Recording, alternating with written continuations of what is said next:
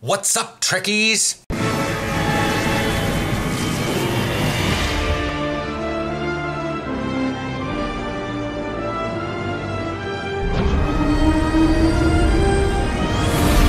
Hi, so we've got okay, so let's see here. Consoles reset has finished. Something that is on both news things is Destination Star Trek Germany.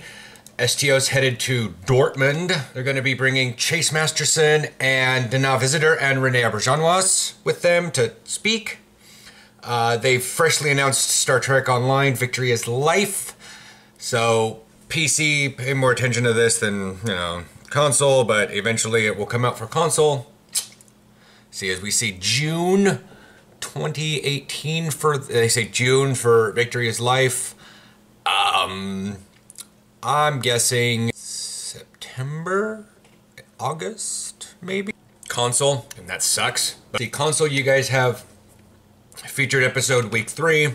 Please, Cryptic, if you ever listen to these things, do not name an episode that they do not say the name of it or something in the episode. Like, seriously, I have no idea how to pronounce that featured episode. And I don't want to listen to other STO bloggers try to butcher that. I'd much rather have an official name statement of it. So, since you guys are on week 3, I mean, technically you'll get 3-piece unless you already have the ship, then you'll have your 4-piece. So the 3-piece is extends the range of the plasmatic retaliatory coronal ejections, extends the range of the energy siphoning field, and if you have the ship, then the 4-piece modifies the energy siphon to now additionally reduce foe turn rate by 33% and lower their resistances by 15% while providing you those bonuses.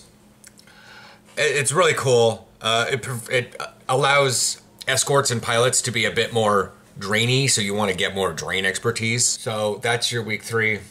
Your anniversary event is obviously still going. Fun, no makeup particles. Hooray! So, what else is in the news? Okay, they're saying Last Chance Infinity R&D promotion for PC. That goes until Thursday. A lot of people saw someone in the closed group on Facebook talk about that they got the Sona collector. And I was like, are you going to turn it into a weapons boat or are you going to science it? And they're like, well, it's only got 2 tactical consoles, so I might as well, science it. And I was like, oh my god. And sometimes the simplicity of how people play this game just baffles me. I was on Dyson Ground. I do it every day. And it's just like, I'm watching a science officer with a science officer and a tactical officer. Those are the bridge officers, and they're running around, and all she's doing is using that Iconian stat, just never uses one of her kit's abilities. Never saw her sensor scan, never saw her heal anything in case she was a healer. Never. Just shot her weapons constantly. Does she get rewards for it? Yes, I say she because it was a female avatar. Is that probably a guy? Yeah, sadly, probably yes. Mainly because they were in such a skimpy uniform. Not saying girls don't want to have skimpy uniforms, we know how this goes. You got all these things at your disposal, and all you're doing is weapons. Understand that for some playstyles, but if you're a science officer, please don't limit yourself to just beamboating. So the background downloaders kicked in.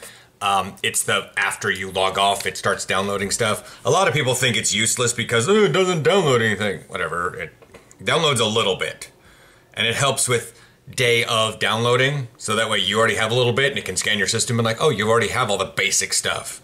Whereas, there's gonna be a lot of people that don't log in until that day and will have to download all multi-gigs of it. So, what happens in expansion 4 is expansion Victory is Life. This is not the title of the expansion, as confirmed by Steve and Ricosa. Based on the early teaser, the expansion is focused on Deep Space Nine and the Dominion and possibly the Gamma Quadrant. So they had a blog thing, not a blog thing. They had one of those live stream things. And so basically what we've got coming is expansion 4. And that's for 2018, June. Says summer, but I've also seen June. It's currently March, so we have a ways to go. I mean, the the blog post here says June, and that basically follows the featured episode where the Herc are woken up. And I didn't watch the live stream. Honestly, it's hard for me to listen to the STO devs because a few of their voices just grate on me.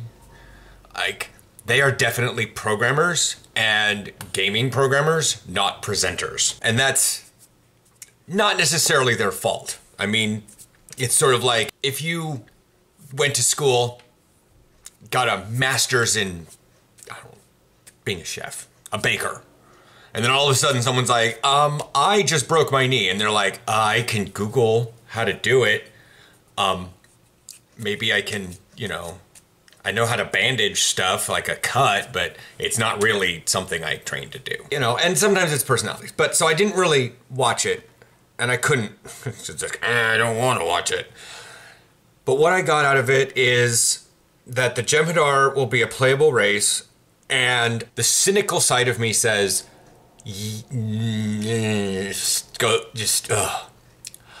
I like that a new race is coming in. I do not like the fact that people wait and desire new races because they either need they need new stuff, which is like, okay, weird.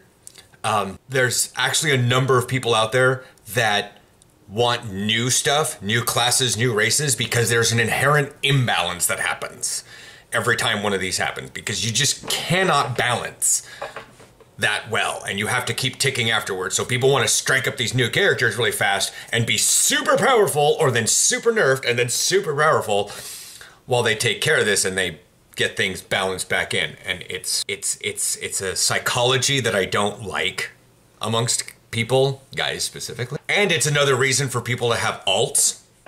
And I'm not saying 2 or 3 alts is bad. I'm saying when you have double-digit alts and you demand, and like as I've seen on the closed group, people demand that they have more time to do stuff. Like, could you not make the event so, like the winter event, way back in December, people were complaining that it takes too long to do stuff in the Winter Wonderland on 12 characters. And I was like, what? How? What? I don't know. And so having more, it's like people already have amongst the 3-ish factions, they've got like 10 characters. What happens when you put in Jem'Hadar? I mean, you've got to have your Jem'Hadar, if that's, you know, necessarily the playable race, and then you've got to have 3 of those, science, engineering, tactical, and then you have to have your Vorta, which is probably going to be a race, and then you got to have your 3 of those, and it's just like, I understand that it's crazy. It's nuts. And then on top of that, people are going to be like, oh, I'm going to have 3 Jem'Hadar because that's really cool. I'm going to make them all tactical officers. We're all going to fly the same ships. I'm like, why? Why make mirror copies of it? Oh, I need to farm dilithium. So that's my issue with having new playable races. The fact that they are basically, I wonder if they're like redoing Deep Space Nine. Like if they're making the inside of the station bigger. I think of this because they're bringing in 10 voice actors. And so far we've had, bringing in 9. We already had Martok. They may be only bringing in a couple more because it's like, well, Martok, we had Chase Masterson, we had, so we're gonna need, we'll get Odo and Quark and Kira, and as they've announced, Garrick and Bashir. I mean, it's sort of like who's left? Are we bringing in Ezri Dax? Are we bringing in Miles O'Brien? I'm not necessarily sure if we can bring in Cisco. But we can bring in, did we already get Nog? I think we actually did get Nog in that one episode. But it's also possible to bring in Jake. That's that benefit. I mean, I'm kind of excited to go to the Gamma Quadrant. They did say that there's going to be a battle zone, but a sector space battle zone. Not a system space battle zone. So not like the Badlands or the Dyson Sphere, or the Dyson Sphere, or the Zenkethi battle zone. Like, something in sector space, and I don't know what that entails. They're hoping that it will provide enough dynamic gameplay that there is stuff that it'll last for a long time and not be like other ones where it's just like rinse and repeat, rinse and repeat. I mean, obviously things become rinse and repeat eventually through the game. Even basic systems become rinse and repeat. It's just how these games go. It's called the grind for a reason. But it's like, yeah.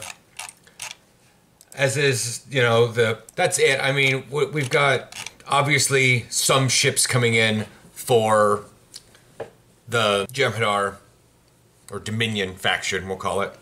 Probably not a whole butt ton of ships.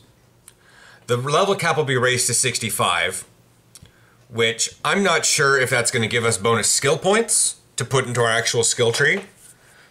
That would actually be pretty cool, because there's a couple things.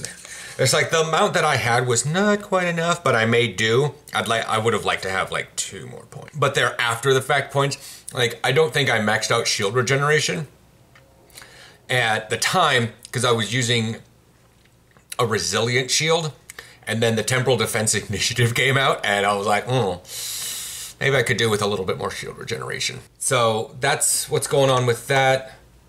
There's not much other news. I've checked. STO news. Yeah, no, just Germany, and then Victory is Life. What else we got going on in Victory is Life? Oh, they say they're putting in a new queue, a new progression system. I don't know what that progression system is. Like I said, I didn't really listen to it says, and we'll add a sector battle zone, a new gameplay feature that takes players into a war between the stars to save the Gamma Quadrant. I can't imagine what that is, but how I would make a sector space battle zone would be, you go into each system, and what happens in those systems overall is progressive towards the sector space bar.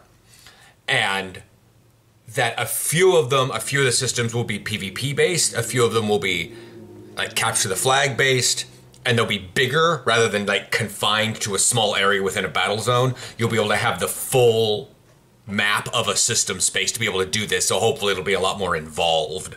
But again, I don't know. I'm hoping so, because I'm a little bored of the Badlands, but just love me my dilithium.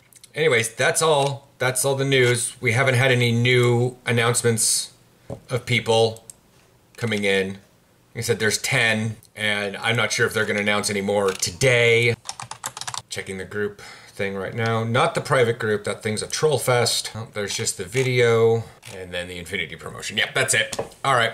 If you guys have any speculation about what the expansion's going to be,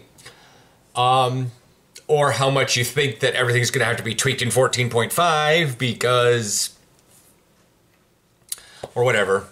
I'm kind of losing track on stuff here. I just sort of report on the news. You guys next week, hopefully for some more information about the next expansion. Bye!